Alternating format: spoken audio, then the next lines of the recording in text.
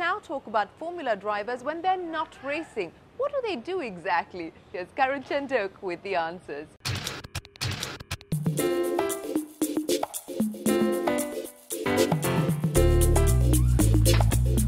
Hi, I'm Karun Chandhok and welcome to my home away from home in Brackley. And come on in, have a little tour.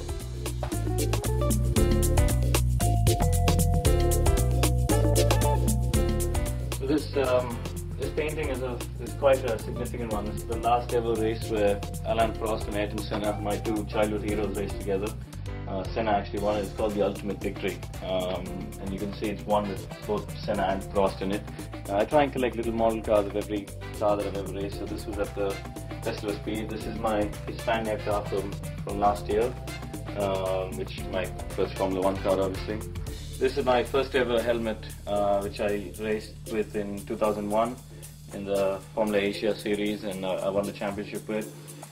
This one is from Spa in 2007, my first GP2 win and very special race win. And this is one of my helmets from this year with Team Lotus.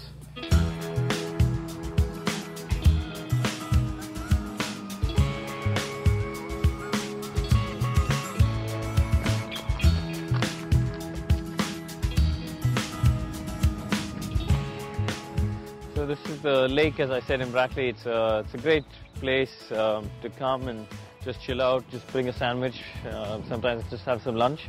I mean, my house is 200 meters over there and the town center is 300 meters that way, so it's a nice area to come in. Even when my friends and family come, just to come in, it's such a nice scenery. And also for me to come training, it's fantastic. So they have a running path that goes all the way around and goes a little bit into the forest. There's a disused railway line as well, so you can go running through there and do kilometers of running if you wanted to.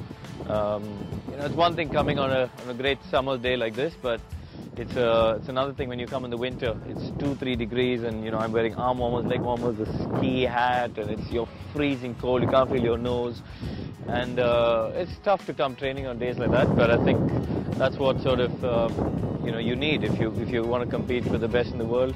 You need to be at a level where you can commit to it. So, as I said, there's a lot of plus sides to live on like Brackley, and I think having good places to train is something very important for us as well.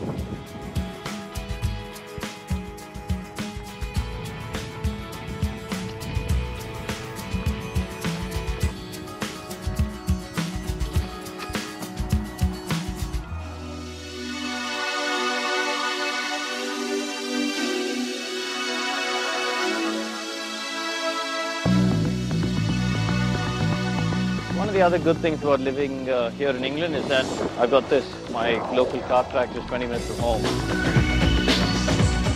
I think this is something we really miss out in India, a chance for anybody to just, call your local track, jump in a car, go 20 minutes down the road, get in your kart and proper karts, not just fun rental karts that you see at most circuits we have back home. I've been coming here at least once or twice a week. I try and come out when I'm in the UK. And it's fantastic, it keeps you sharp, it keeps your reflexes sharp. It's great fitness training. And we've got a great little circuit here at Wilton Mills.